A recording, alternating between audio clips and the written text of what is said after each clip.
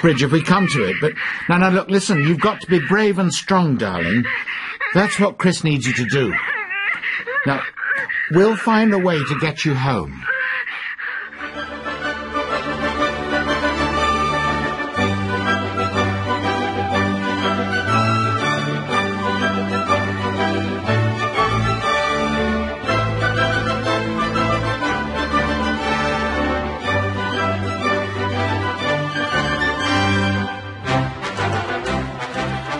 In a moment, The Silence at Song's End is our afternoon drama. First, here's Vincent Duggleby to tell us about Moneybox Live. Striking a balance between the interests of landlords and tenants is never easy, especially as demand for rented property is buoyant and it's getting more expensive. Disputes can arise over repairs and maintenance, health and safety, rent arrears and withholding deposits. So what are your legal rights, especially if you rely on housing benefit? And what impact will the so-called bedroom tax have on local authority tenants if your home is judged to be too big for your needs? You can call Moneybox Live on 03700 100 444 with your questions about renting and letting. The lines are open now and the programme starts after the 3 o'clock news. That's 03700 100 444. Now the afternoon drama is The Silence at the Song's End by Nicholas Heiney, introduced by the late author's mother, Libby Purves.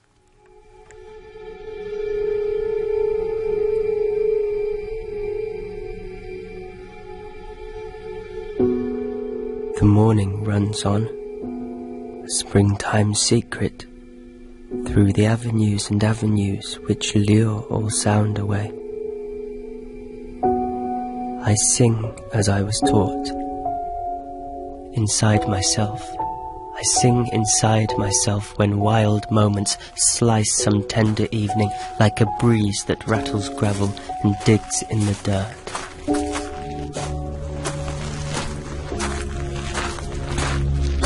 I couldn't sleep in late on those summer mornings, not for weeks afterwards. I woke up with the sun, got up quickly before I could think, and went over to your room at the end of the barn. You once said that your goal was to write something you could show to somebody. Apart from schoolwork, you never did show it. But here, in this quiet room, it turns out, is a mouse's nest of papers and post-it notes and old exercise books and logs of your sea journeys on the square rigger across the Pacific. I think I'll type out what you wrote. Not to pry, mothers shouldn't ever pry.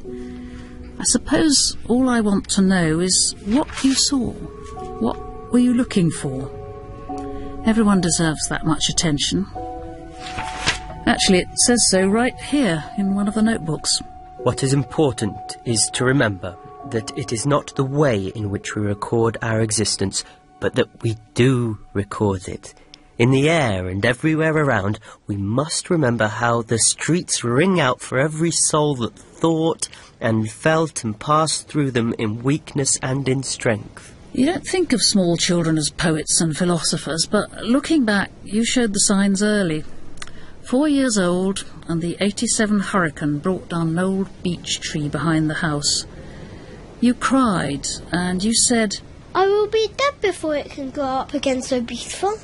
But then, in the howling midnight darkness, you told your baby sister, "Rose, do not fear, no stranger comes."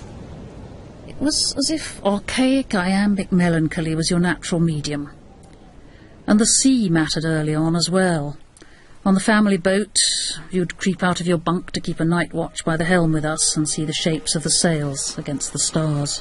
I sing inside myself the one wild song that whirls my words around until a world unfurls my ship's new sail. I catch the dew and set a course amongst the ocean curls. The silence at the song's end, before the next, is the world. Nicholas Paul Heiney, born 1982 on the rising tide in the British Hospital for Mothers and Babies in Greenwich. You were named, although we didn't know it at the time, after the patron saint of sailors and scholars. And yes, you were always good at words. Sometimes that alarmed us and your teachers. Once in a nervous phase at 10 years old, you said about your school, "Even the bricks in the walls are curling themselves up to throw themselves at me." And here's that same image again, years later. You must have been 17 or so when you wrote this. Bad trip. While lying waiting in the shimmering cold, it was as if the bricks broke free and hurled themselves with vice to cleanse the sullied world from me, who stood behind perception's bars as if it were a judgment from the stars, searing through my icy prison bars.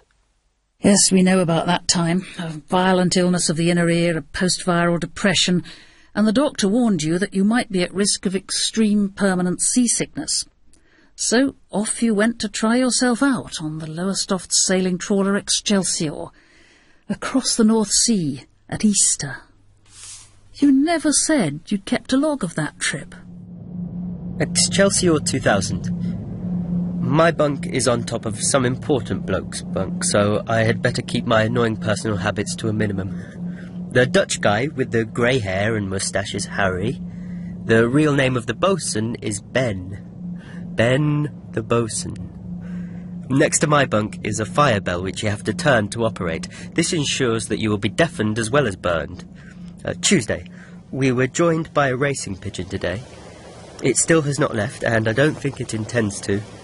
It was badly dehydrated and its shit was green, so we gave it some water and some oatmeal, and it perked up. Wednesday. 0400. Started watch. 0500, wind got up and some light appeared. 0600, wind died down again. The stupid pigeon drowned at about 0530. It tried to fly away, but it was not strong enough, so it tried to fly back to the boat. It missed by about a metre and fell into the water. All we have to remember it by is the shit which it left everywhere. A seasickness, thank goodness, didn't happen. So you got on the tall ships race that you'd longed for, crossing the Atlantic on the Dutch ship Europa.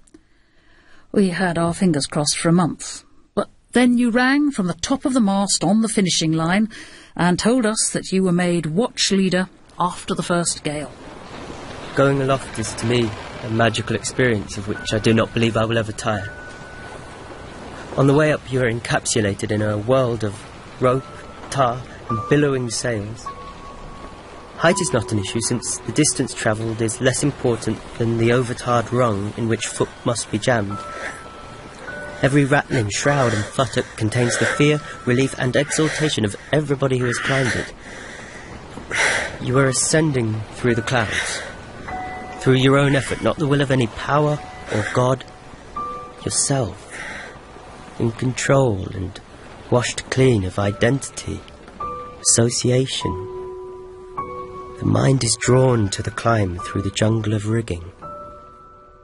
But then it was back to ordinary life and school. A-levels. Wooden eyes, biting skin, pinprick skies, void within. Purple haze, fiery drops, evil maze, burnt-out cops, growing thoughts, winding stalks, nightmares fought, rotting corpse, caffeine storm, beating brain, pure heart torn, torn again. Sheesh, just as well I'm remembering as well as reading. Moods like that weren't full-time with you, but yes, we could see by then that you'd outgrown school life. You'd seen something else out there in the Atlantic, up that mast. All I know about truth is its absence in youth.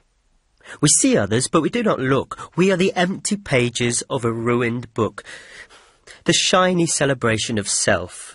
Through clothes and unearned wealth and comfort sweet and sickly honey, we celebrate being slaves to money. We do not know what we are for, so we fight youth's hopeless war. C of E, the church, the charms, the chanting psalms. Perhaps the church has missed the strength of every living God in every atheist. Friday, July the 6th. And so it is that time of year again, to go to sea for better or for worse, where silver sails break sun in golden shards, and I can work at being pure again.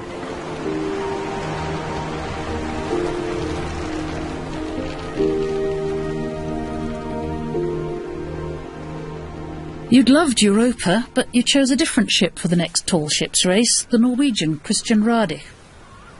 Another logbook, I see.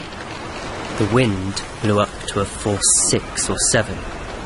Looking upwards from under the main mast, I could see that the main royal was yet to be stowed. At 2300 I found myself volunteering to climb.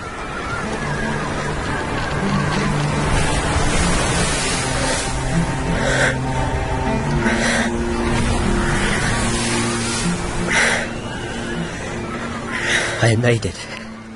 Now to do the job. My imagination was racing, headlines entering my head like arrows as I became conscious of only wearing a rope around my waist for safety. Everybody works slowly and steadily, driven by adrenaline and necessity. After a certain point, adrenaline stops pumping through the veins. It is replaced by pure life. I am open to the sky and can look down upon the ship as a soul in heaven looks down upon the earth. Through jungles of complication and stress to the open sea and sky, every thought wiped clean, every emotion intensified, every colour brighter.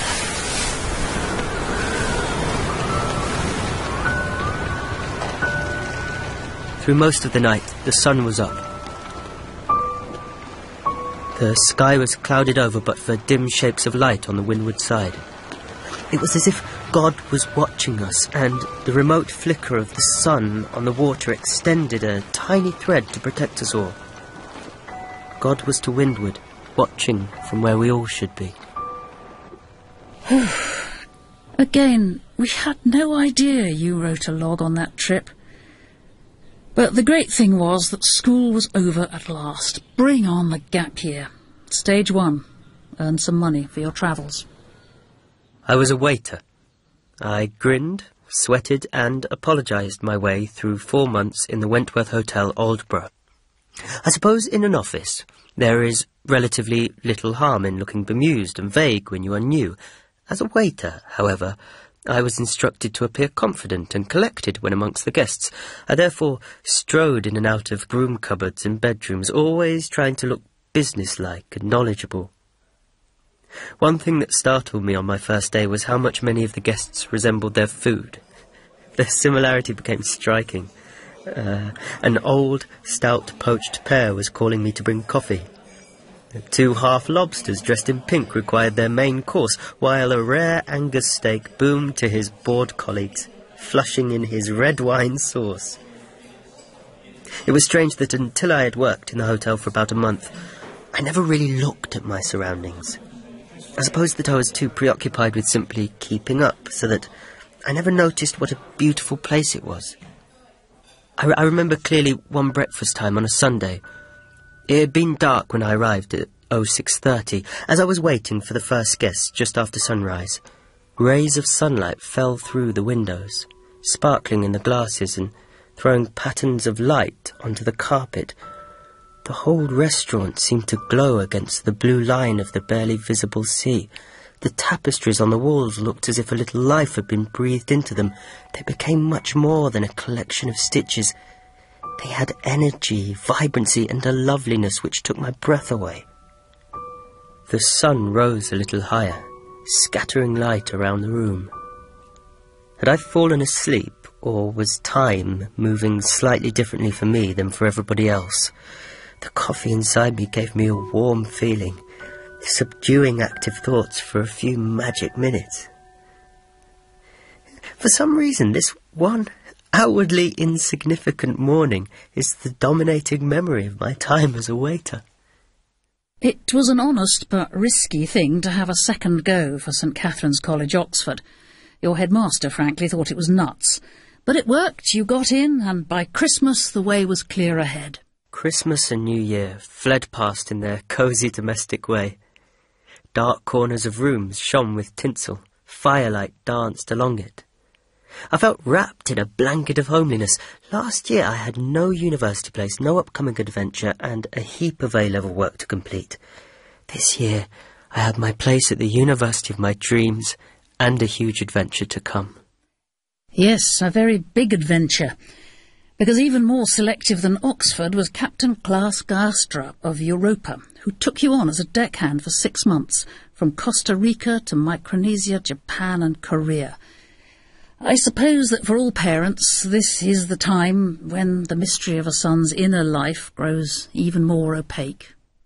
Nervous uneasiness grew inside me as the time for departure approached. A strange rope seemed to be binding me to my home, and I even dreamt that I went away from home and returned to find my family dead and burnt. In cheerful moments, packing was fun. As I laid up various gadgets, knives, torches, and so on, my imagination wandered over the times that I might need them. I imagined daring situations aloft where a pocket knife could be invaluable. As with many episodes in my life, I allowed a hazy, often feeble fantasy to take the place of reality, which was watching me like a vulture. The truth is, I was afraid. I was afraid to change my surroundings or change myself. How might I return from my travels? Would I hate the books which had served as my friends? Would I despise my university? Oh, heaven help the mind that's flexible. He flew out from Heathrow Terminal 4 with his backpack. And I remember getting the email from Costa Rica. Dear Mum, I hope that everything at home is all right. I am quite looking forward to the first month and a half, but I have my doubts about going all the way to Nagasaki. I'm afraid that the whole crossing may be a bit too much for me. Whatever this makes me, so be it. I will give it a fair try, however, until Hawaii. All my love, Nick. A silent month and a half went by, and then there was another email from Hawaii. Hi, Dad. I have arrived in Hawaii and have had a great time on passage. I have found out that I have the wrong type of visa, and the authorities say that I cannot leave the ship. Oh well, they can't have their own way all the time. I should be okay so long as I stay out of trouble. The only drawback is that I can't use my passport to cash travellers' checks. It is safer locked up in the ship where they can't see it. Anyway, I'm having a great time and will be in contact somehow. All that spring we followed the ship's satellite track. And as for you, working 15 hours a day, it now turns out that you somehow found time to write. So I have now been on Europa since January the 9th. Just over 40 days. Thoughts of home are slowly vanishing, and I am able to enjoy the experience. From sunset to sunrise, a sustaining energy seems to run through the ship. People are always awake, always working. As each day passes, I become sensible of a stronger emotion. An emotion forged by a small group on an inexplicably large ocean. It crushes and redeems in a way I never knew was possible. In a stolen moment, I found myself gazing at the silver trail of the moon. It danced upon the ocean's infinite and mysterious depths. I began to wonder if it was a silver shaft of heaven that I saw, diluted in the waters of the world, so that mortal man could gaze upon a fragment of the divine majesty. I then turned to the dazzling moon itself, that I might see a clearer view of something perfect and austere. Through sleepy eyes I watched its sullen gaze, until there came a moment of release and every crater glowed infinitely brighter. It was as if the moon was giving up the secrets which it had held for all time. The corona shone so brightly that there appeared an eye which gazed into recesses of my soul. Beyond ideals and the restrictions of metaphysics, knowledge of the all-consuming truths frightened me, and I wept. That night I slept under the stars and woke to see great cloud mountains on the horizon, silver and devastating. Oh, gallop on, wild horses of the night, for even you may glimpse eternal light.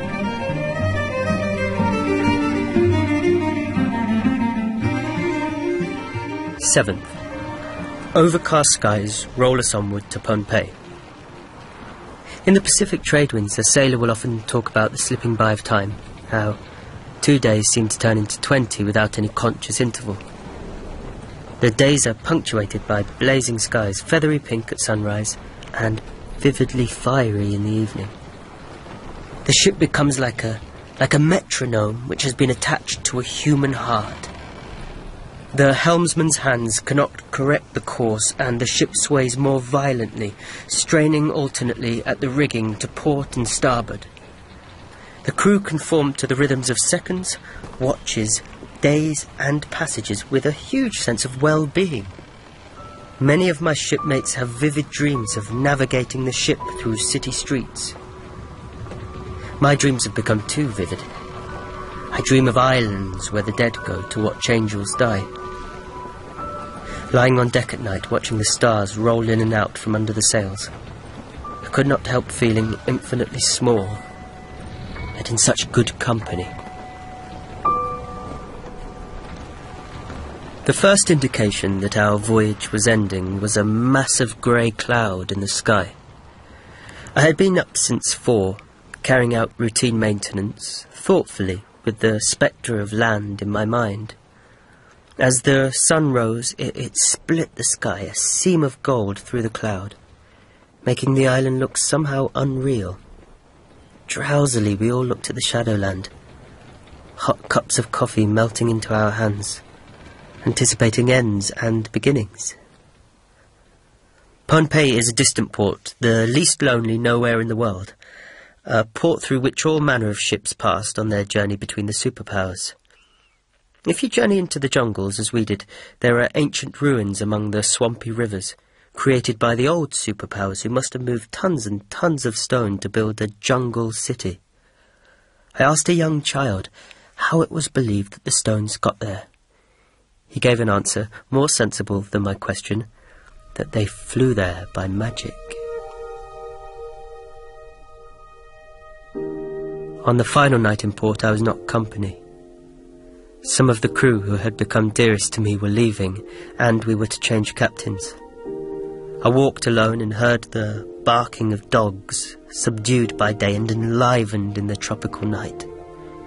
I felt inhuman, recessed into the same darkness which made the chained dogs growl and grind their fangs as I passed. We knew nothing of all this intensity. How could we? Why should we? But here's your email home from Pohnpei, still on my computer. Hi, Mom. I'm afraid that having crossed the date line and gone through yet another time zone, dates and times have become meaningless, so it'll be difficult to phone you. But never mind, the passage went well with pretty good winds all the way. I'm definitely on until Nagasaki, unless they throw me off the ship. I hope everything at home is all right, but if anything is not, you must tell me. Pohnpei is a pleasant place, which has 300 days of rainfall per year. We went swimming in a waterfall and to see some ancient ruins, chewed betel nut and scrubbed rust off the hull. Love, Nick. It all sounded good to us back home. But back to the grubby logbook now. It's so fluent and so rapidly written. I suppose there wasn't time to rewrite or even cross anything out. Pohnpei vanished into the light rainy mists like a half-retrieved memory. I am a fool. I have set myself up for a fall from love and innocence. We two, like horses on the waves, ran through the canyons blue, and all that lonesome sailors crave was running round with you. The Pacific Ocean is the least lonely place on earth. Birds land on deck. Whales and dolphins have accompanied us, and in such good company, loneliness seems a mere figment of the land. To look upon an empty sea and say that it is empty is not to look on it at all. As the squalls roll on past us, we feel truly like a part of the ocean. 17th. I am low, in a dip, so to speak. We have just caught a baby Dorado, and they decided to kill it. The biggest challenge is not letting my dip affect others. By being glad in their company, I am achieving this. Every time a surge of bad emotions comes, I think of angels and try to wash the feeling away. Not suppress it, but purge it completely. 18th. We are at Nomwin Island. The water is flat and a pleasant breeze is flowing over the ship, making sleep a positive joy. Having been ashore, I hold a place in my heart for such an island. The warmth of human spirit everywhere sometimes overwhelms me. Every object makes a voyage, every person infinitely complex, if only one could see. The spirit which continues our race, the spirit which founded Rome and realized how unimportant it is, was in the air, and every hopeful eye I see. If I could spread the wings of my spirit and become a sunrise and hang over all of the earth, where there is no heart to swell with love, but only beauty to absorb it, I would be content. 19th. Yesterday was again spent at the atoll. I had a dip in the morning, largely due to exhaustion. In my fatigue I painted the mizzen-top and moused it, returning to deck when my arms burned inwardly and outwardly. I went ashore in a foul mood, hoping only to stretch my legs. Oh, the afternoon was more wonderful than I ever could have hoped. I played with the children all afternoon and ate coconut. Myself, Rick, Erica and John played volleyball against the islanders. On returning to the ship on a high, I dipped after a certain conversation, memorable only to myself. I prayed upon the rising crescent moon that I would not survive another night. Awoke in tears and fed upon the deadliest of loves. 22nd. Nomwin Island gave me a glimpse of redemption. The flatness of the atoll gives it a beautiful vulnerability, almost as fragile as the way of life it supports. One man told me that the world was ending. I also found out from him that he had never been further than Yap. I suppose that if your world is infinitely small, the ending is easy to contemplate.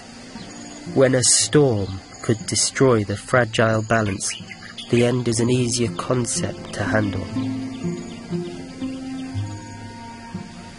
What will I do after this? Can I bear to go home? Where is home? If home is where the heart is, I shall never reach it, for my heart is in all around. Everything and nothing possesses it.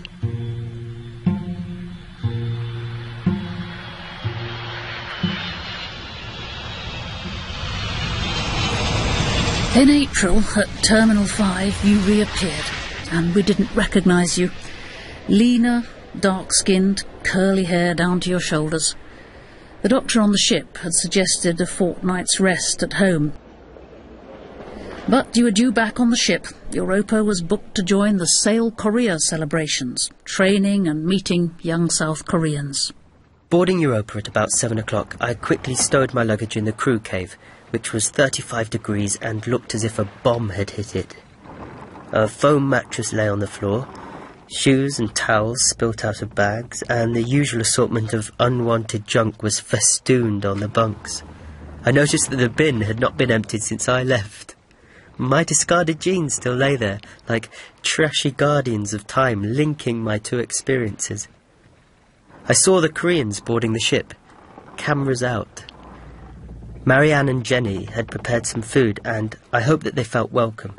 I well remember how I was on coming aboard a strange ship, and how welcome I was made. Despite my tiredness, I tried to be cheerful and welcome them in the same friendly way. After another short walk, I found myself very ready to crash into a graceless repose. Remember, it was a hot day, and the ventilation for the crew cave is, for some reason, buried deep inside a locker. A friend of mine once described tropical sleeping conditions on Europa as like sleeping in a dog's mouth. I felt this description to be worthy of poetry. At about 1100, Ray New, crew member and Europa office guru, asked me to lend a hand with some basic training aloft for the young Koreans. I enjoy taking people aloft for the first time. The raw thrill, which I feel as only a background noise now, was present in them as they clambered around the main, waving to their friends below. I appreciated this, and some of that pioneering feeling returned to me. The rigging became vibrant and challenging as it had been when I first sailed on Europa in the summer of 2000.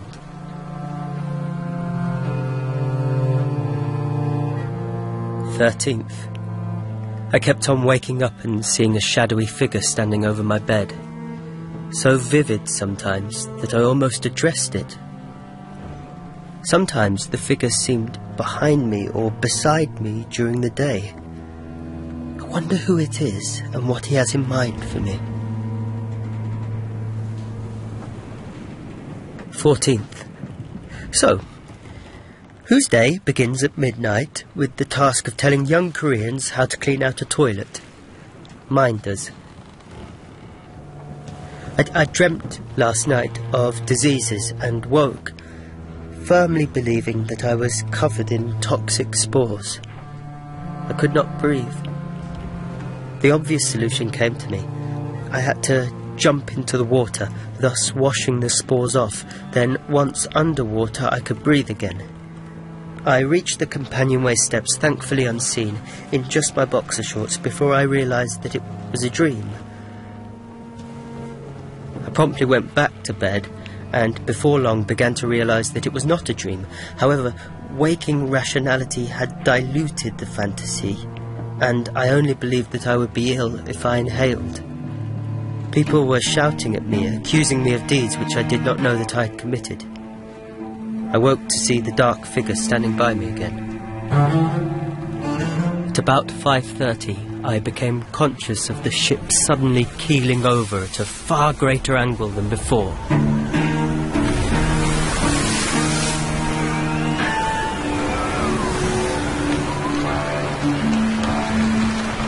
Emerging on deck was one of life's wild moments. I could feel the rising wind and see drops of water being broken loose from the surface of the sea as we crashed down the rising waves, ludicrously overpowered. The lazy to and fro of slack ropes had become a struggling thrash. The question must have arisen in all our minds: when will it stop? When will the wind stop rising? As feet felt for the foot ropes and nervous hands clutched the yard arms high above the deck, Class became like the conductor of an orchestra, modifying the discordant rhythms of Europa into a harmony with the wild and barren sea. The missed footing or unsecured line had an enhanced and deathly significance.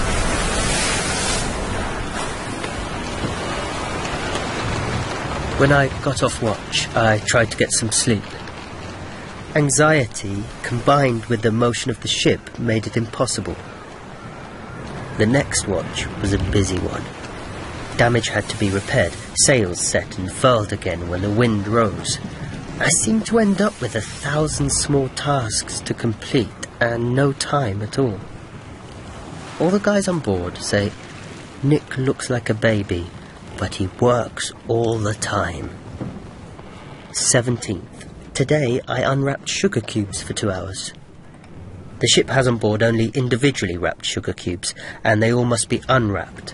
This job I find too insulting for trainees, who are on board for only a brief period of time, and I drifted away in thought while 8 cubes per minute fell, unpacked, into the large tub. 18th. We crossed the finish line about 2 o'clock. The sun came out for the first time in a week, and some of us went out in the sloopy to take photographs. I had never seen the ship looking so utterly beautiful. In the dimming light, the sails took on a gold-tinged aspect as the hull cut through the water, smoothly sailing to her anchorage. I felt in that time that perhaps I was in the right place for that moment. Some of the misery of the past few days was washed away as I watched the ship on which I had crossed 2 oceans, making her stately way onwards. Such strength and such peace perfectly combined. A feeling of content spread to all on board as we made our way towards the welcoming arms of Incheon. The Korean trainees took us out to eat. We were induced to drink many shots, I counted 15, of a distilled rice wine called soju. This had the effect of blurring everything, making time and food slip by.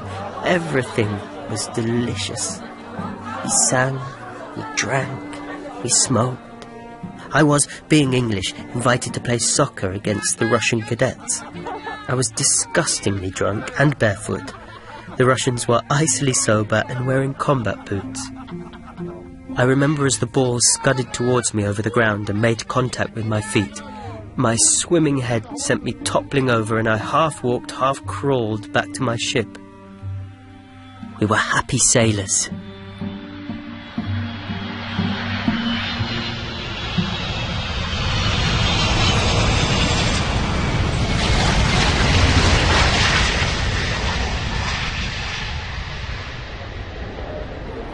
Back in England. The moon marked time. The lamps were raining an orange sea of gases and grime in rancid waves to welcome me. Paper shells like claws kicked through old streets, an empty can, a bullet cartridge falls to ground, and all but one can hear that sound. The moon keeps time still, underneath the sea, and England spreads its streets to welcome me. A long morning's reading and a voyage completed. And I shake myself and look around, puzzled to find myself in a silent summer garden. I see that the rest of that notebook of your Pacific Odyssey is taken up with drafts for a pre-Oxford essay on Browning's The Ring and the Book. After this, it all seems to be poems, scribbled in between university essays. The Dean takes his place in the opulent hall, face rhinoceros grey. We tune our ears for the Latin exchange. The sun looks in, without intention, meaning as much as a starter's gun on 500 faces expecting to change. Such radiant hope on a meaningless stage forms the word matriculation. But not yet gone 2 years ago, I cried as if I was the less being denied the dreaming day of champagne mixed with pride. Sunlight injured my eyes, the windows gave an oceanic feel. The statue's robes channeled the breeze outside and rose and fell in the aftermath of a long invitation, the words of which are simply isolation.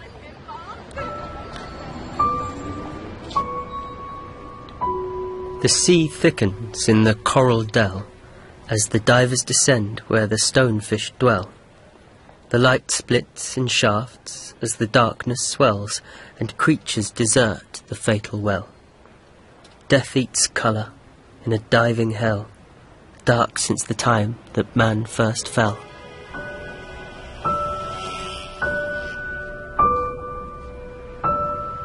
Look into the mirror, love, and see your blue eyes burning, burning, and think that in one mind, my love, the blue fires burn on, yearning.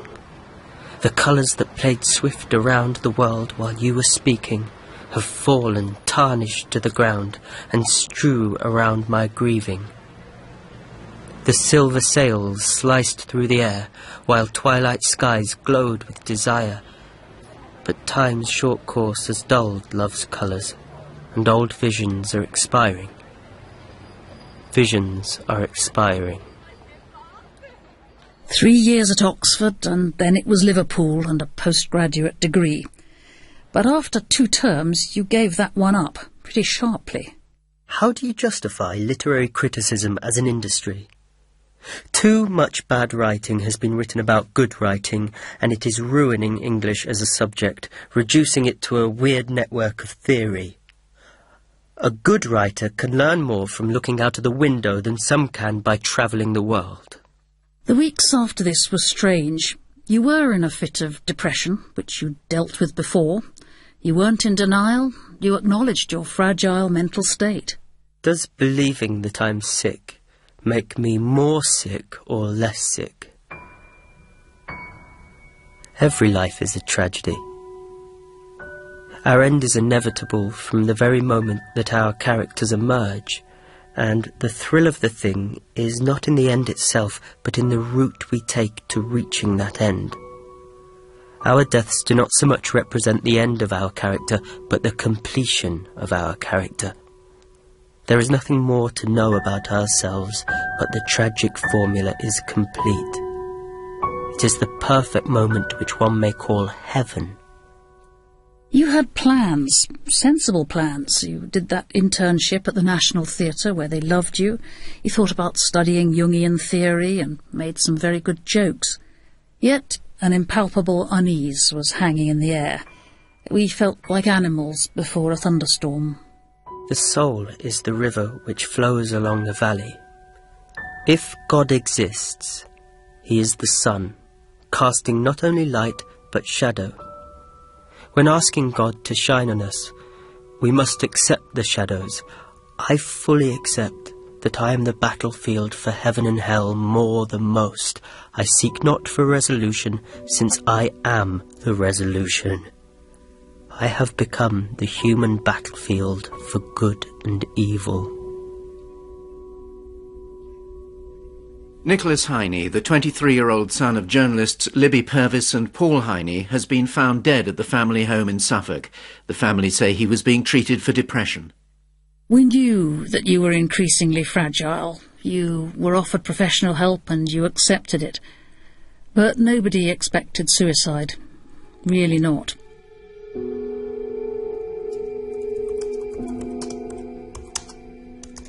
Through those summer mornings afterwards, I transcribed every word, using a different font to my normal one, so that there was no temptation to change a single comma. And there we left it for a few months, your writings, neatly typed out. Never meant to publish, but your tutor, Duncan Wu, read it and persuaded us we had to. He said that yours was a voice worth hearing, a song needing to be sung.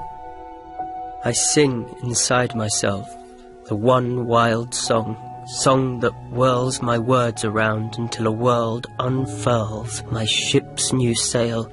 I catch the dew and set a course amongst the ocean curls. And another year goes by and we try to come to terms with why you left us, just as you always slipped away after those long Sunday lunches. Your uncle put it best. He said, well, he stayed as long as he could. But the room had to be sorted out, and I couldn't get that damn wooden filing cabinet out of the door easily, so I took an axe to it.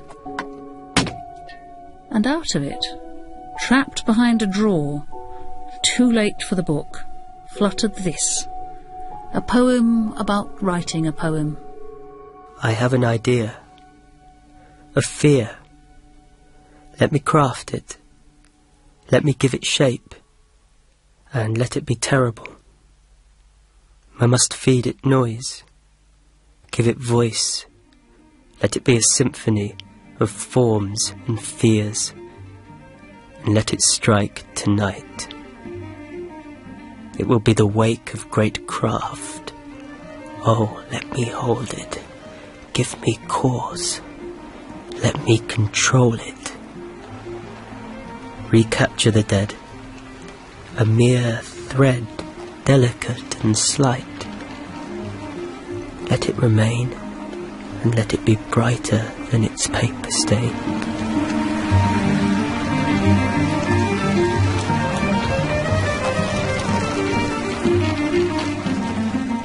In The Silence at the Song's End by Nicholas Heiney, adapted for radio by Libby Purves, Nick was played by Joseph Drake, and young Nick, Luca Thomas. The narrator was Libby Purves. Sound design was by David Thomas, and the producer was Karen Rose. The Silence at the Song's End is a Sweet Talk production for BBC Radio 4.